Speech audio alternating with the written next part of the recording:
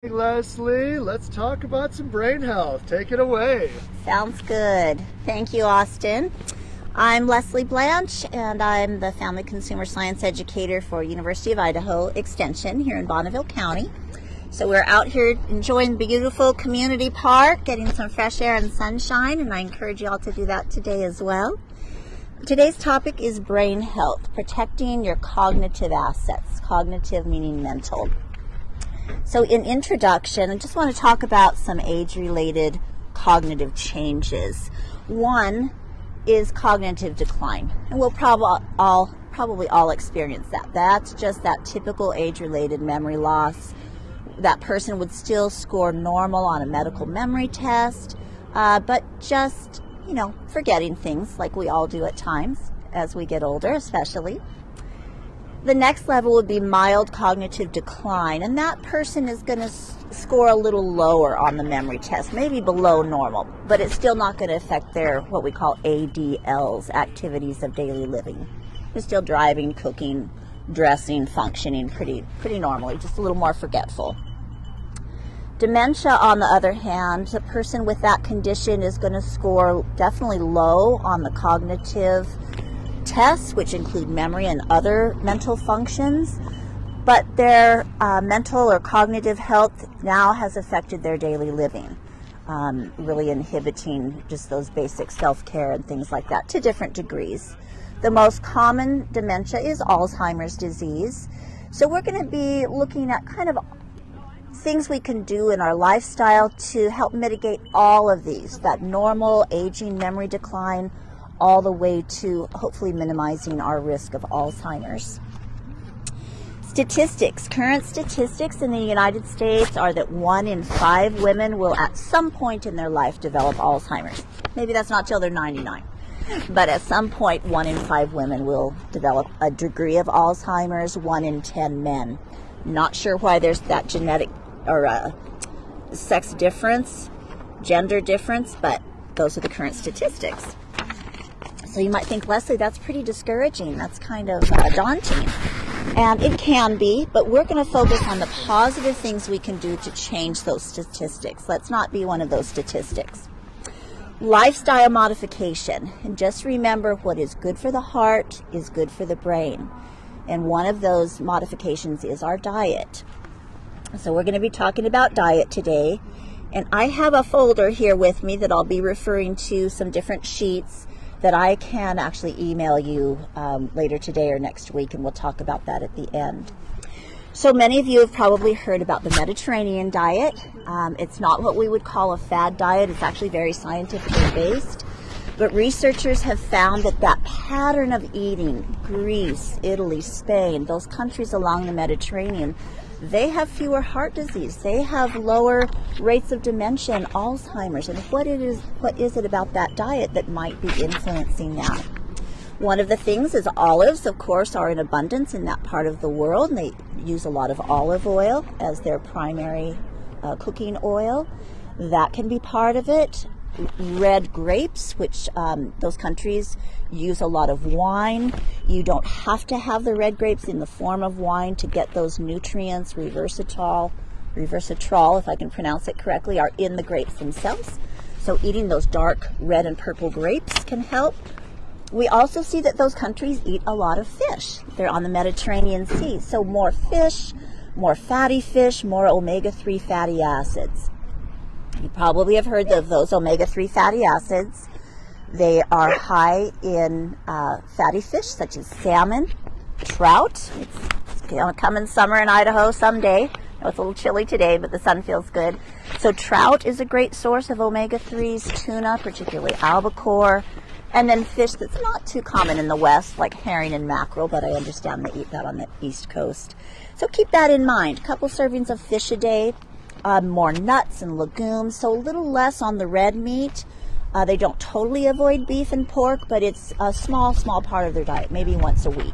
More on the fish, nuts, legumes being beans and split peas, lentils in that Mediterranean diet. And again, I do have a handout on that. DASH diet.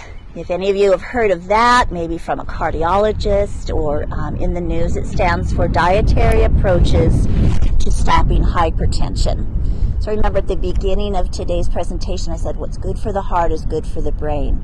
So the DASH diet is geared toward heart health, cardiac health, particularly hypertension, but they found that, eating that way tends to lower that risk of dementia and Alzheimer's.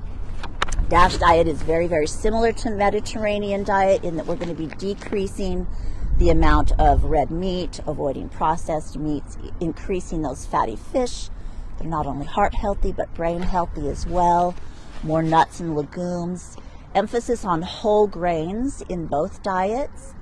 The DASH diet does include some dairy, low-fat dairy, whereas the Mediterranean diet, that's just not part of their diet traditionally, dairy as much. So there's a combination called the MIND diet, and I'm going to read this because it's a big, long title. So MIND, Mediterranean DASH, so it's a combination of those two diets, intervention for neurodegenerative delay. So try to say that 10 times fast. All you need to remember is the MIND diet. Again, they've found that aspects of both Mediterranean and DASH are very healthy for the brain. MIND basics. For that diet, fish at least once a week. The Mediterraneans are probably going to be eating that quite a bit more, 3 to 4 times a week. At least 6 servings of green leafy vegetables a week. A week. So that's not a day. That's maybe 1 cup of green leafies a day. More the better, but at least 1 cup a day. And using olive oil as your primary oil. So I do encourage people to get the extra virgin and also first press. It's just less processed, closer to the natural olive. Fats we've already touched on, increasing those omega-3 fatty acids.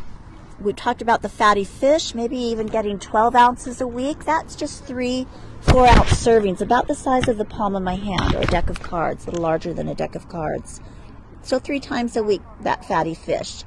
Walnuts are a great source of plant-based omega-3 fatty acids, as are flaxseed. So flaxseed comes whole, and if you want to use it for fiber, digestive purposes, sprinkle it in your oatmeal or in a smoothie and have it whole.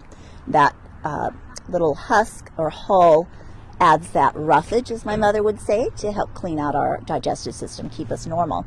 If you want to release the omega-3 fatty acids in that flaxseed, then grind it and put that in your cereal or smoothie or however you choose to do it. So maybe some of both, some whole flax, some ground flax. Just by decreasing the saturated animal fat, avoiding those trans fats like stick margarine, and increasing those heart-healthy omega-3s can decrease that dementia, Alzheimer's risk by a great 50%. So that's pretty significant. Polyphenols, another big word. It's a group of antioxidants that are found only in plant foods. And these polyphenols can decrease oxidative stress. So oxidative stress is something that happens to our cells. It's a normal process, but we don't want a lot of it.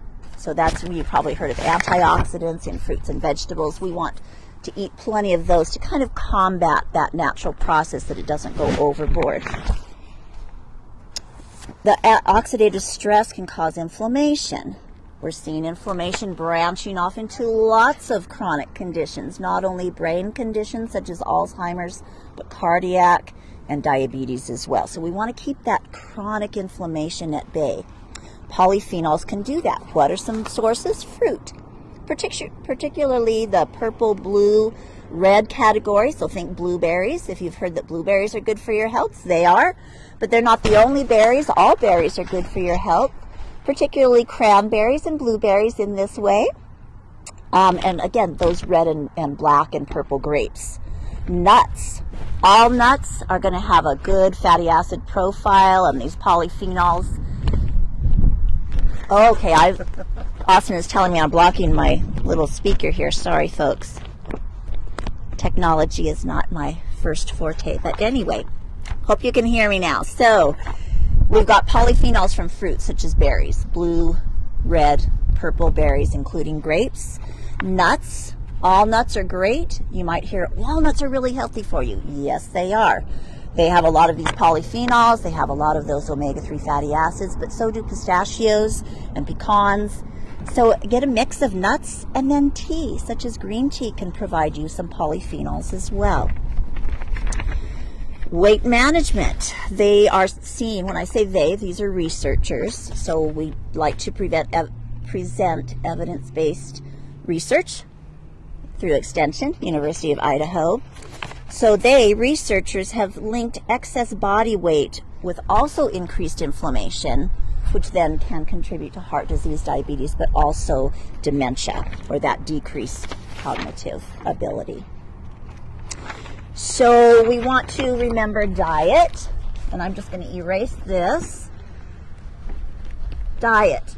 More fish, more olive oil, more fruits and vegetables, especially those purple, red, blue fruits, and those green leafy vegetables. And you can select a variety of oils to cook with, but maybe make your primary oil olive oil. Point number 2 is going to be exercise, so physical activity. If you're taking notes, you might want to just write down these bullet points. Physical activity, and this presentation today is being done complimentary of Apple Athletic Club, and who is providing this filming today. And obviously Apple Athletic Club promotes physical exercise. Physical exercise does not have to be indoors. I know right now we're kind of in a shelter at home, except we can be outside in the fresh air, yay. So get out when it's sunshiny. You're not only going to benefit your heart and lungs and brain from that physical exercise, you're going to be boosting your immune system too. And we'll touch a little bit on immunities at the end. So physical exercise, what does that evidence-based research say? It says people who engage in aerobic fitness, so that heart-pumping fitness on a regular basis, have stronger overall brain function. Even those who may have been sedentary in their younger life, as seniors, they're thinking, I want to take better care of myself, and they start to exercise. That heart-pumping exercise, researchers still see much, much improvement in that cognitive or mental function. But not only heart-pumping, muscular strength. So think weightlifting, resistance bands, other forms, your own body weight, squats, push-ups. Those can be wall push-ups as well. Muscular strength, stronger muscles, stronger neuron functioning. So direct correlation with that brain health. APOE4 carriers, you might be familiar with that, maybe not, are people who are genetically predisposed to Alzheimer's. So if you have someone in your heritage that has Alzheimer's, you might want to get tested. Maybe you don't want to know. But the good news is, even those who carry that gene, exercise can help offset that genetic predisposition to dementia and Alzheimer's. So lots of good reasons to exercise. When you combine that healthy diet, that Mediterranean or DASH diet or combination MIND diet with exercise, you've just exponentially multiplied the benefits of diet alone or exercise alone. So sometimes as a dietitian, people will ask me, well, what is more important, your diet or your exercise, whether they're talking about blood sugar, heart health, etc. And I can't give an answer. They both work together. So one is not more important than the other. They're both just very, very important. So even if you already have, or someone you know already has that mild cognitive decline, they're just, they're still functioning on a daily basis, but they really are not remembering things well. Exercise can help reverse that to some degree. So it's never too late to start exercising. All right. Just real quickly, guidelines from the American Exercise Association, 150 minutes of that heart-pumping exercise a week. You don't have to start there. Maybe 5 or 10 minutes, a couple days a week is where you want to start if you're not used to exercising. Walking is a wonderful place to start. Things like treadmills, exercise bicycles, etc. This beautiful community park. Of course, Apple Athletic Club, once we open again, is a wonderful place to come and exercise as well. So aerobic exercise, your goal to work toward 150 minutes a week or more. Strength training, don't forget, stronger muscles, stronger brain, stronger memory. So a couple, 2-3 times a week. Right now, if you are sequestering in your home, maybe look up some YouTube videos, check out the Apple Facebook. We're doing lots of live streaming of a variety of classes. So you can kind of get familiar, if you're not already familiar with what the Apple has to offer, or be able to do these things from your home during this sequestering time. Coordinated movement. So just think, I'm going to march here, and you can do this with me at home. All of a sudden, I'm just lifting one arm. My brain has to kind of think, because I'm doing 2 things with my legs and only 1 with my arm. Now I'm going to change that and alternate my arms. Now I've got to think a little more. Any kind of coordinated movement, even just tapping one foot. I'm not sitting down, but if you're tapping, you could tap your toe and lift your heel same time. So heel, toe, heel, toe. Little things like that you can do while you're watching TV, while you're waiting at a stoplight. You are exercising your mind. And that brings me to our next point. Not only physical exercise, but mental exercise is going to help keep that brain young and healthy. So mental exercise.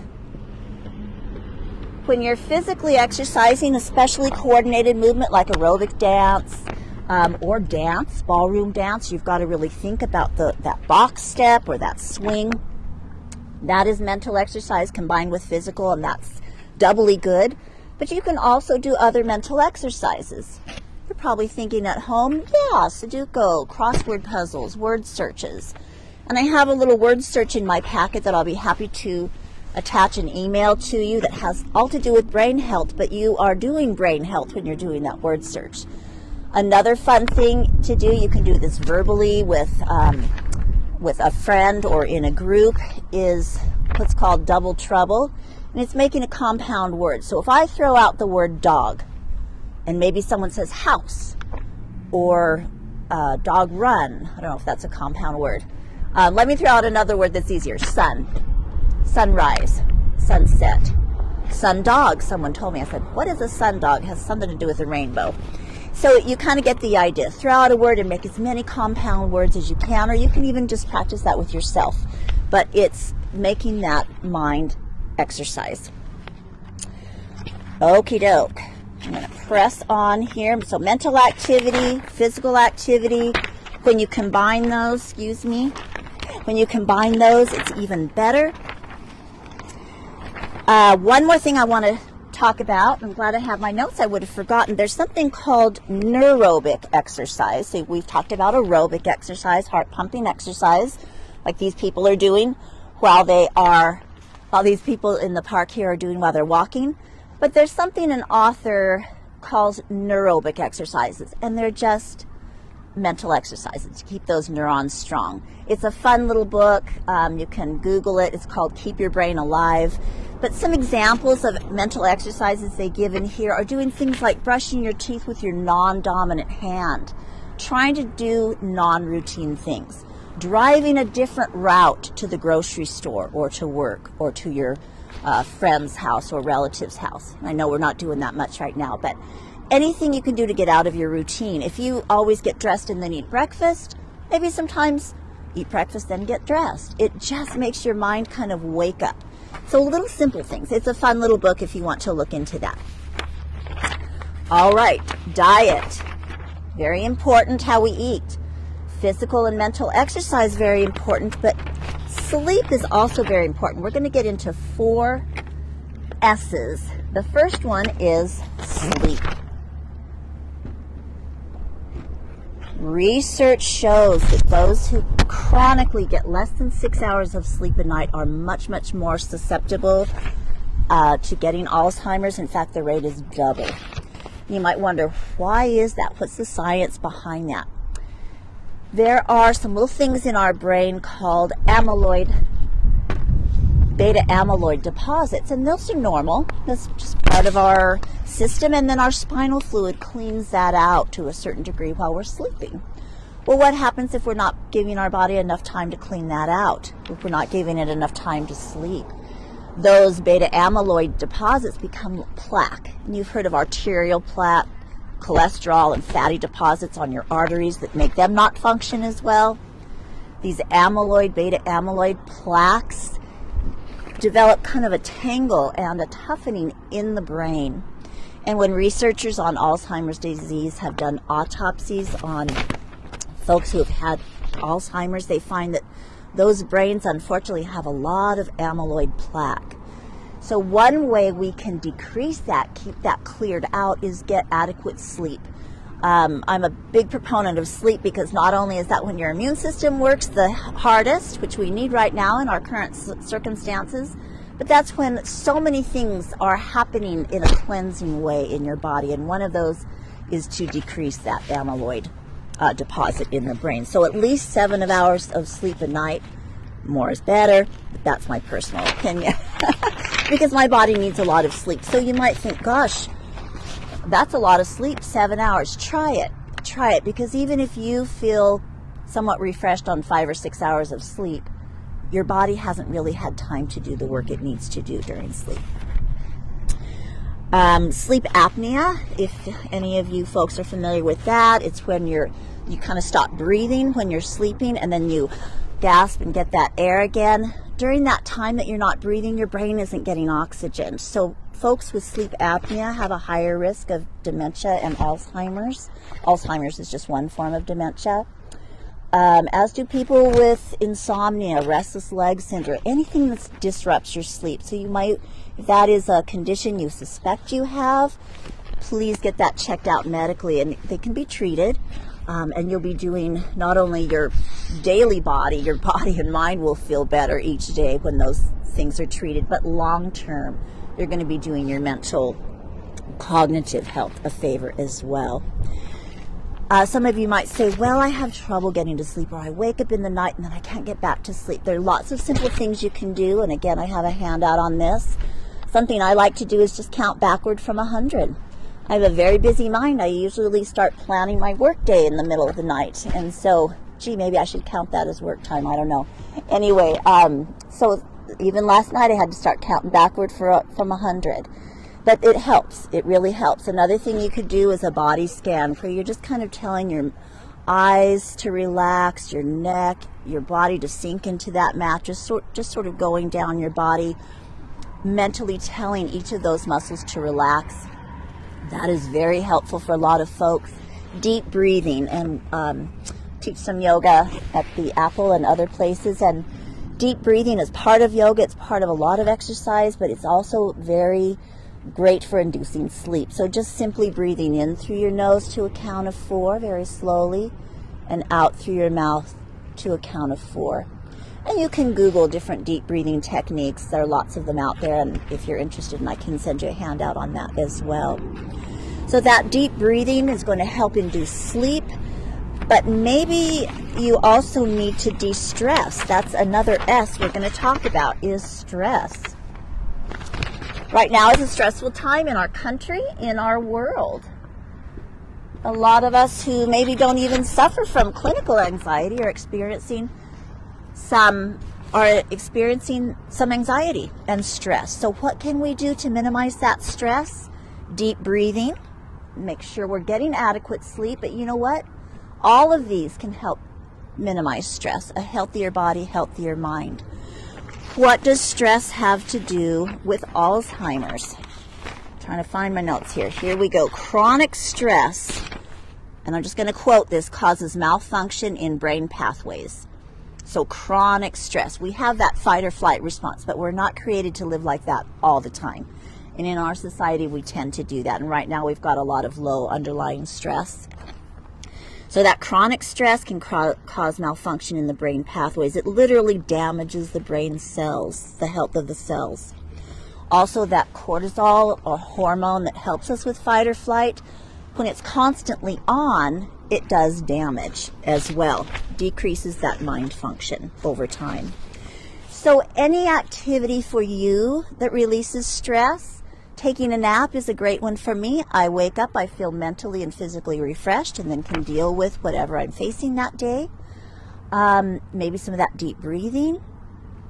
Any activity you enjoy, journaling, a craft, a hobby, visiting with friends, which we can do right now during FaceTime and all those fun things, Skype.